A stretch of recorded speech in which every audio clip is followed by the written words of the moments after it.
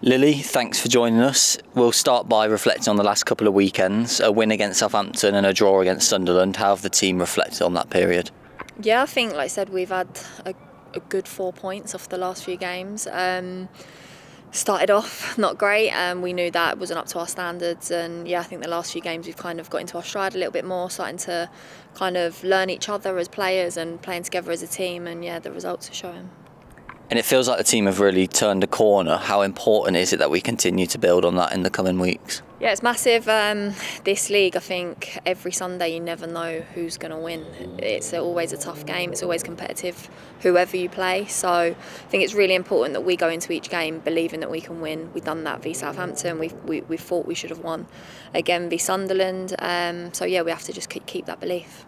And we're in the middle of a 3-game week now. How crucial is it that our squad depth is utilised in this time? Yeah, having probably the biggest squad in the league is coming in handy. Hopefully, like I said, be lots of rotation, fresh legs, lots of people hungry to make an impact and make a point for why they should start league games. And our Conti Cup group stage begins tomorrow night. How excited are you to get going in that competition? Yeah, it's always a good competition. I think always nice to test yourselves against opponents that are essentially in a higher league than you and a better standard. So it'll be good to see where we're at in terms of that, because I think we've grown definitely a lot the last few weeks. So it'll be good to see where we're at. And Brighton are our opponents, and as you say, higher league opposition. Are the team relishing facing a WSL opponent?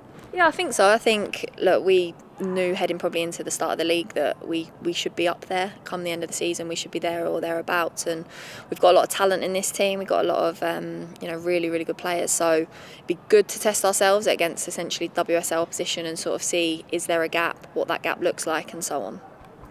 And as someone who spent time working under Mel Phillips at London City, what can we expect from her Brighton side? You'll expect an organised team. They'll be probably very fit, working extremely hard.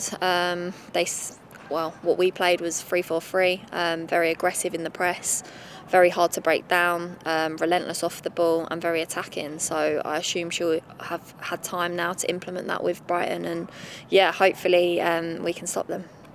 And just finally, a word on the supporters and how much they help and will help the team throughout the season at home. Yeah, I think the supporters are massive, even Sunday. Obviously it's a bit difficult at the minute with the new stands and being kind of at a higher level and so on, but we know that definitely after Christmas as well that's going to change, and it'll be great to have everyone there, and even people that wait after the game, that impact it has on us as players, and the support means a lot, and yeah, hopefully we can get some more wins for you.